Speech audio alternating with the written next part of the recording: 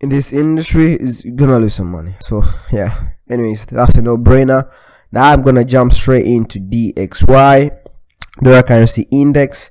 Our last dollar currency index, as you can see from the chart here, we're on a strong upward move of the dollar currency index, and I see that we just had a pretty much a small correction on the dollar currency index, and you can see that the price just broke through that particular support line, and I think it's heading all the way down to 97.57, and here's what we're going to look for buying opportunity at 0.61 Fibonacci retracement areas. Also, this is a support area, and also this is a particular upward ascending channel. Now we use DXY not to trade, by using DXY to navigate the market, and let's crack on to currency pairs now.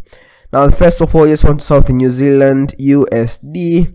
This was my take for New Zealand USD. I see a further sell-off and on New Zealand USD, but I think here could be a good buying opportunity for New Zealand USD, but will be a temporary upward move based on that particular depreciation of the dollar currency index. So I see probably a price to come at those areas here and have a bit of correction up the way up here, but it's, you know, the New Zealand USD is termed to go for further sell-off, and what we're waiting for particular opportunity is to see the price to break out here, and when the price breakouts through, that's where we're going to take our trade, and that's where we're going to see a lot of momentum towards the downside. Secondly, we're moving on to the Euro USD. Also, we're looking at let me go back to my 4 hours time frame. USD, one of the best setups out there. We're looking for a sell-off on USD at that particular line over there at 1.1197. If you draw Fibonacci's here, put our resistance line, put our patterns there, that gives us a really good technical setup to look for further sell-off.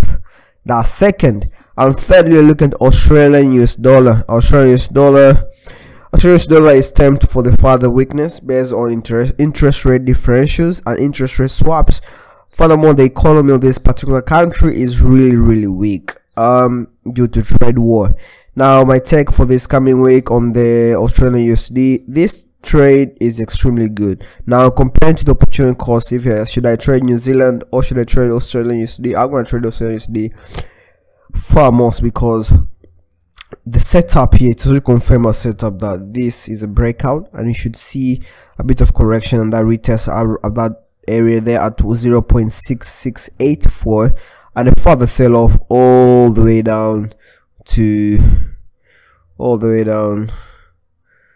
Alright, this is going to be a huge sell-off, guys, so you have to pick your own support level or a particular extended level that you see as a take profit, but that's my prediction only for the Australian USD. I'm gonna walk you through to GBPUSD. Still the Boris Johnson effect still holds on GBP. Also technicals, you see the further trend further down.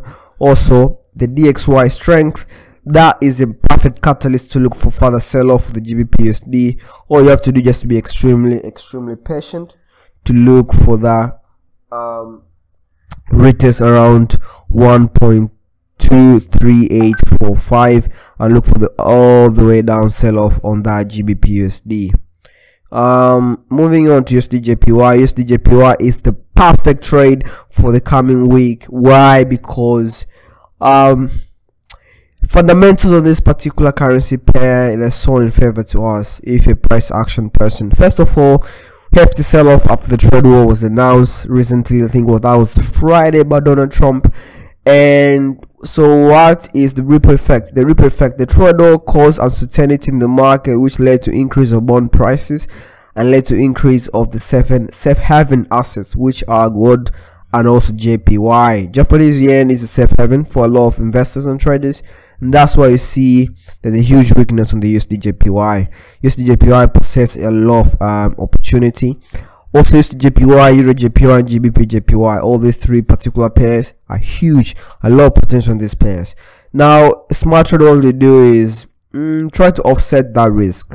No, not risk. I'll say offset that the propensity of let's say, yeah, offset that propensity of imbalance in the of a trade, because USD propels really good in terms of high and creates high and high levels.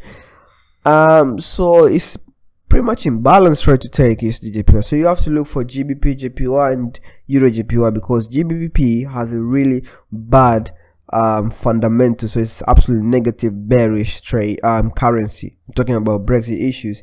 Euro as well, because of poor economies numbers. So you're going to have a really good sell-off and a lot of certainty and dependability on Euro JPY and GBP JPY. Yeah, that's your homework. Just go and analyze those markets.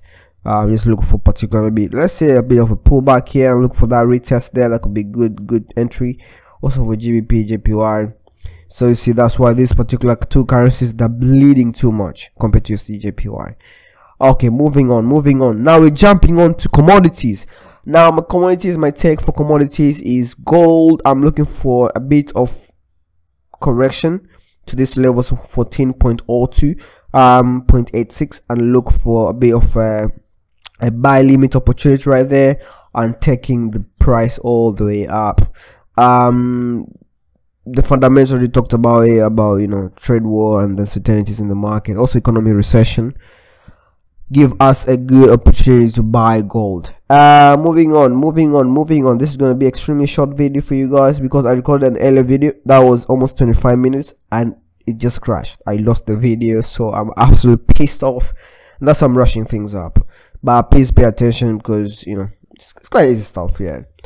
So for oil, last week we saw a consolidation until the trade war updates on Friday by Donald Trump, which catalyzed the price to the downside. Right, to the downside, we saw WTI sell off. Remember, it's just demand and supply. When you have a poor economic growth in the world, oil is going to be affected negatively. So the trade war escalates with Donald Trump put more sanction and trade and tax more on China imports to the US. So I see further sell off on WTI, or probably a bit of a pullback around those areas and the retest, and look for the further sell off all the way down. So this is my take on oil. Now we have two oil. You have WTI and UK oil. Both of them behave the same, but they have different prices. So as a trader, you need to look for something called opportunity cost. What kind of setup is good, and you can make good risk rewards, and also has high probability of winning. So I see UK oil has a high probability of winning based on current fundamentals, and also the most important part, the technicals. The UK oil has already confirmed that breakout right there. So I see this area as a potential area to look for further sell-off. That retest confirmed us this is a continuation on the downside until those areas of 59.90, and maybe there's going to be a further breakout all the way down. So that's my take on the UK oil. Now we're going to jump to cryptocurrencies. There's a huge demand by clients to us to analyze cryptocurrencies. Now I'm going to jump on straight to Bitcoin. Alright guys, Bitcoin. You should trade Bitcoin. Why? Because there's a lot of potential in terms of price and liquidity. Now look here. Last week we predicted, if you want to prove this, just go to a previous video that we posted last week, where we had this prediction on Bitcoin when we scored 17.31%. 17.31%. Again, that's huge. All right, that's huge. So what do you see for this coming week? I see probably my take for Bitcoin will be that breakout. If that happens, I would like to see that breakout.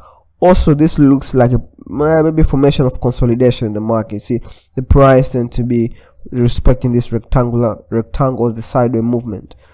So this could be a consolidation zone, or this could be, we call it a breathing stage, where the price might break out and form a new high. So let's see on that one. Moving on to Litecoin US dollar. Oh, this is a beauty. This is absolutely a beauty. Look at the uptrend. We have this very good smooth higher highs, and that create really good certainty in the market. So I'm gonna just right on Monday or Tuesday, I'm gonna buy Litecoin here or just wait for that breakout right there and look for further advancement on Litecoin. Ethereum USD also is a beauty. Look at that, look at that. The price is respecting that particular trend line up the way there. The technicals are absolutely spot on. Now I look here for further advancement on Ethereum. So I look for something like that, maybe like this, and further advancement like that for the Litecoin. Okay, now we're jumping lastly to indices. Super good to trade. Indices, a lot of money there, guys. It's super easy to trade indices. And the last look on how we go to trade them. Remember, guys, last week we talked about the DAX. The DAX is the German 30 best companies. Talking about Bosch, BMWs, Mercedes-Benz, Volkswagen, blah blah blah, all those kind of engineering companies. Whew. So what do we see on the DAX? We predicted the market to do that, and that's what happened. We see the price break through that particular support line. There was a bit of retest and a bit of, call it, this is what we call the market was trying to play with our heads, just like when you do casino. Yeah, the market was bluffing, but did not buffer us or anything like that. So we took a risk reward of 1.7 and we scored 21,873 pips on that particular trade. That's a lot of money, guys. Now the price is all the way down. So watch my tech for this week.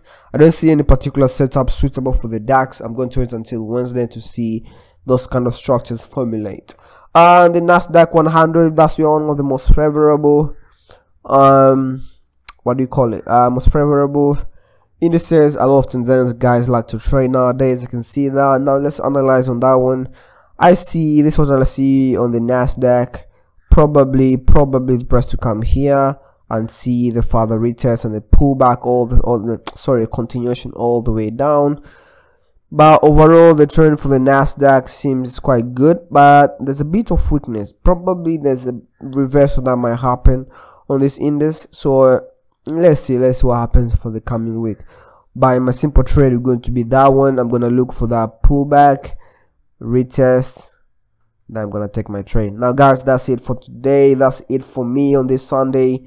Remember guys, subscribe to our channel to get live updates on every video that comes out. A lot of videos are going to come out soon, guys. A lot of videos, trust me guys, we're working on it and we're creating online subscription service for you guys. Just specifically, if you are not flexible enough, to create flexibility for you guys. So if you're working 9 to 5 a day, when you can find your own time to read and stuff.